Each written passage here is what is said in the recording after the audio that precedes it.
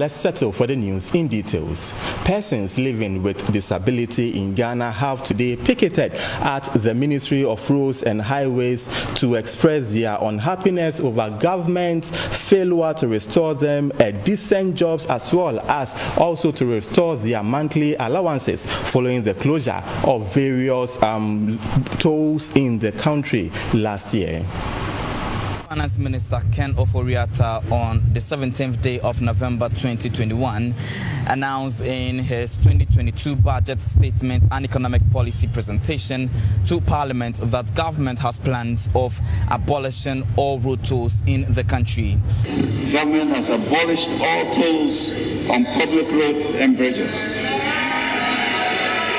Ghana has so far the proximate of 37 road tolls, which actually generate a total of 78 million Ghana cedis revenue to the nation's coffers annually. However, per the Finance Minister's announcement, that particular effect took effect the following day, the 18th day of November 2022, by the Roads and Highway Minister Kwesi Amakon-Atta. Fast forward, government actually promised that these laid off disability persons who actually man various tolls in the country or toll booths in the country would be given an alternative source of employment, or perhaps they will be given a monthly allowance. However, according to these particular persons living with disabilities who man the various road tolls, they say that they actually receive their 2 months salaries, and that has been it. However, from the start of 2022, from January till date, they have not received anything, and anytime they engage government, they promise that they will actually meet their terms of conditions or service at the appropriate time.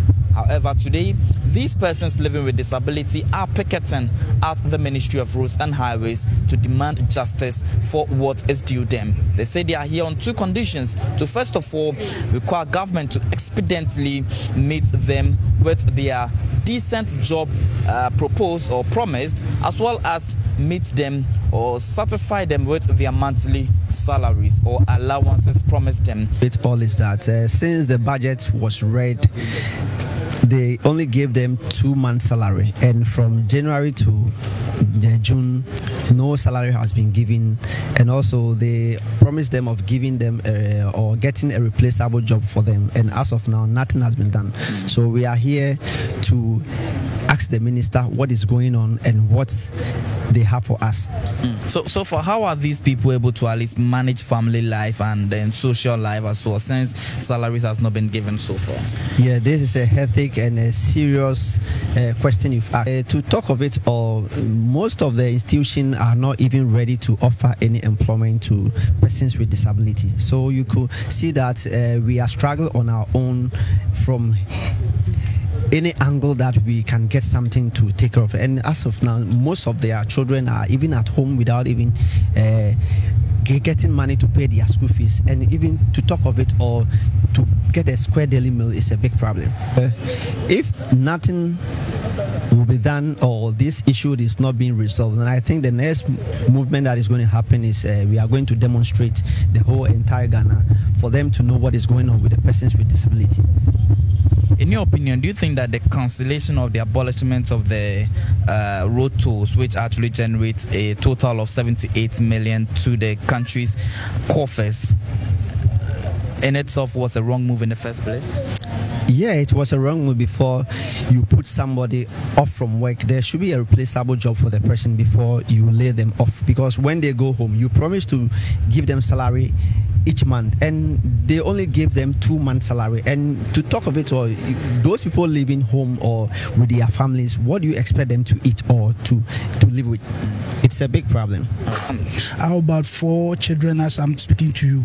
In fact, when you come home, it's a hell.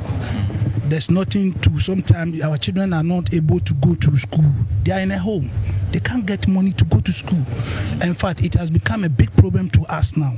And now that's why we are here. We want the minister to come to our aid to speak for us, because in fact it is too bad for us.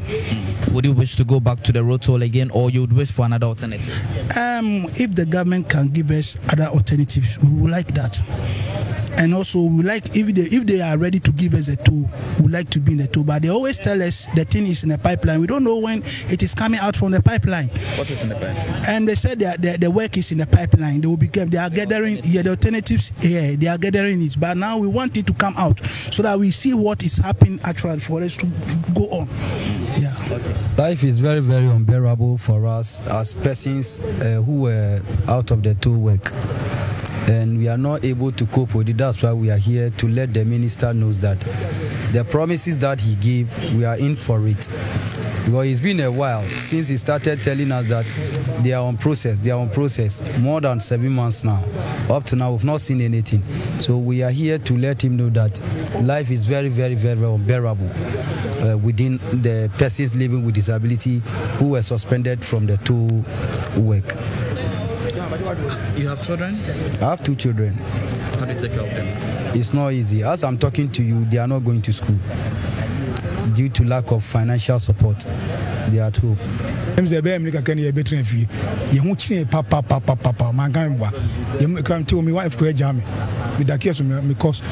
Me rent yaso me skin tua adwuma kan be betuam kan ye gu adwuma no ti ho kire ye sa ban e paniche wada adwuma no ka so me say adwuma ni ya no man compensation obi afan ko pe bibi nye ti ye compensation mo iska me pa cho adwuma no se na ye sisi abe se 7 months a ye di wo fie di haye papa esanse kita nkola a ye hwe abra to no ebe gu ya ye ti fie ye nye adwuma bia haye papa because ye dan ka ye betua sika